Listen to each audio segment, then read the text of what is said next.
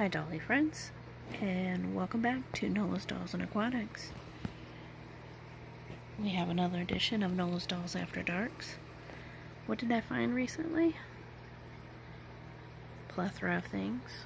I've been picking up a lot of these cloth totes. I found this one for $1.50, so I got that.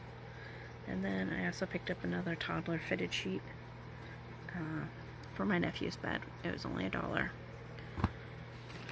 I also got this tool for $1.50. You can make doll skirts out of the tool, so that's why I got that.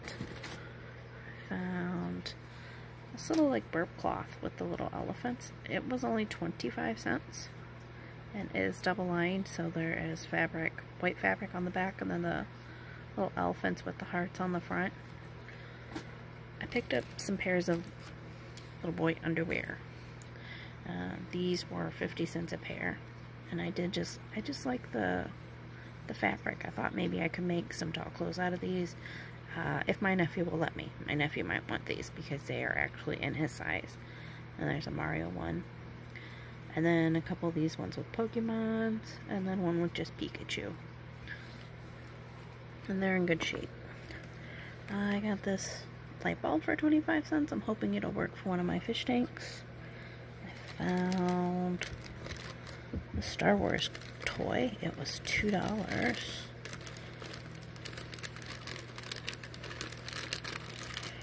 I picked this up to put with my other Star Wars stuff.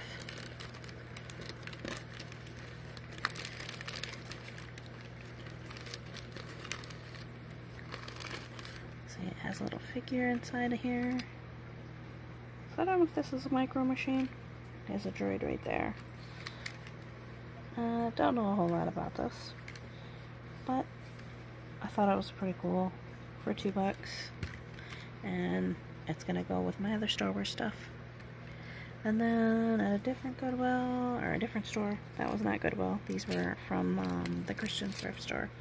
I picked up these little princess sticker earrings to use. They were $2. Regularly $1.88 from Walmart. What can you do? And then, surprisingly, today I found a rainbow high jade cheer doll, and they had $10 on her, but I'd usually pay $10 for a doll with a complete outfit. Especially, I don't think that's a bad price, and she has everything in here, including her comb. So, that's what I found recently. Thanks for watching.